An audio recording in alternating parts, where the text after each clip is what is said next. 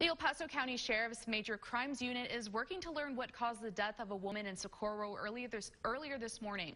Investigators say Socorro police were called around 3 this morning to a welfare check on North Loop Drive. That's near Horizon Boulevard. That's when police found the body of a woman, and the El Paso Sheriff's Office Major Crimes Unit took over the investigation. Now, this is an ongoing investigation, and no other information has been made available. And El Paso police